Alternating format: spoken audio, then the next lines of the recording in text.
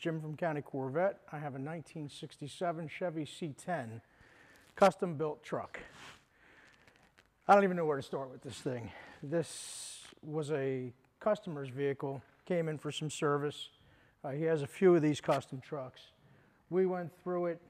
I believe we did a gear change in it, and I'm just going to do a quick summary of it. This was an original California truck, and it was restored by a guy out in California, I believe. I have his info in there. I don't remember it off the top of my head. He did a great job on this thing too, by the way.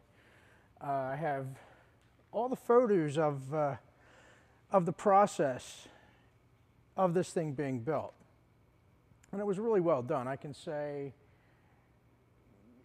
the workmanship on this thing was really quite professional.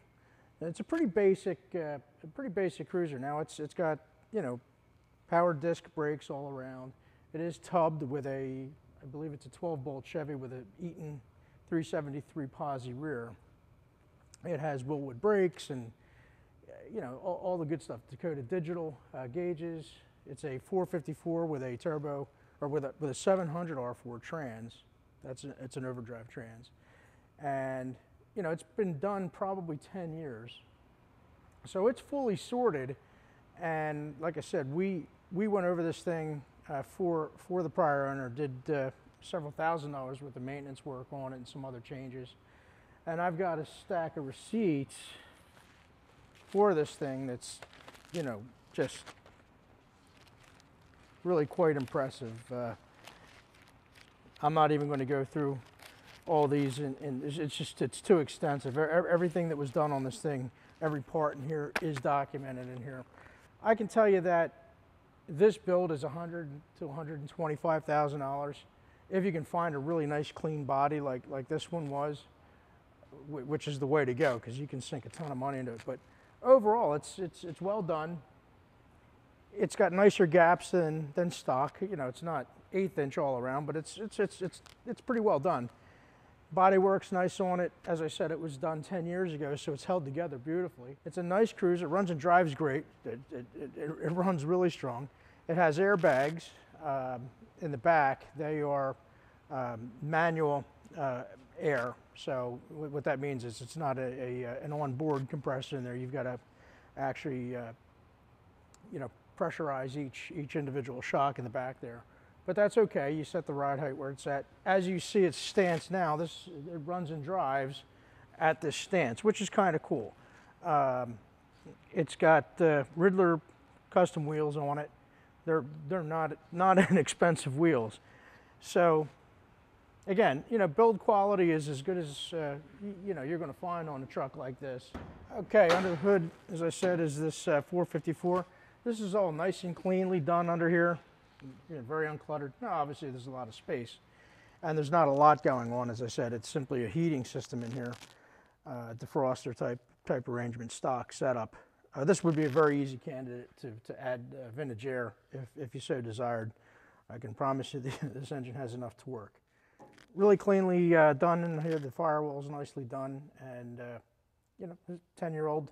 When it was originally done, it was done with a small block, and then this big block was added sometime later with that 700 R4.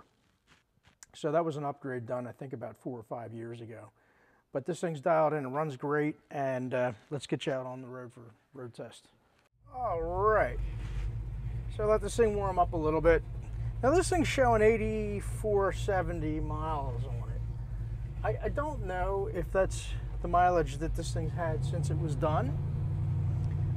I'm just gonna guess something in that range. It sure doesn't look like it was driven that much. I mean, 8,500 miles is a lot of driving on a custom truck like this. So there's always some things that, you know, are not known. You know, when we get inventory like this. I asked the prior owner, and I don't think he put 1,000 miles on this truck.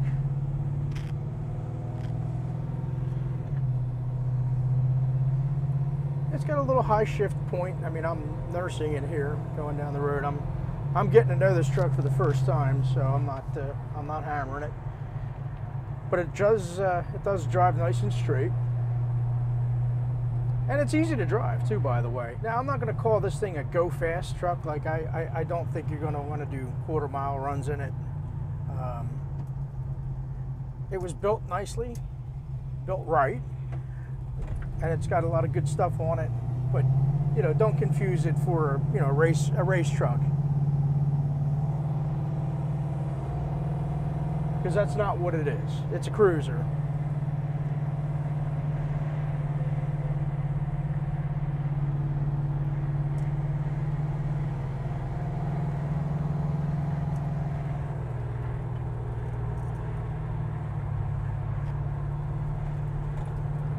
But I'll tell you what, it goes down the road nice.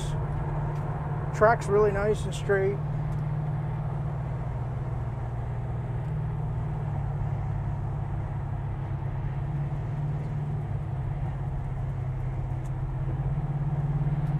This is a cool truck. It's got a decent head unit in here. Nothing too exotic as far as the sound system. It's good, but nothing too crazy. The brakes work nice on this thing, stops nice and straight.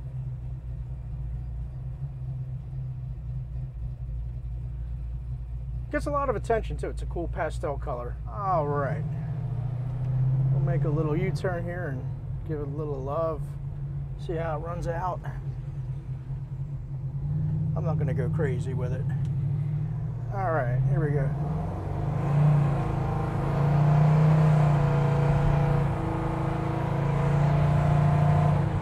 You know, that's about 3/4 throttle, and this thing runs great. So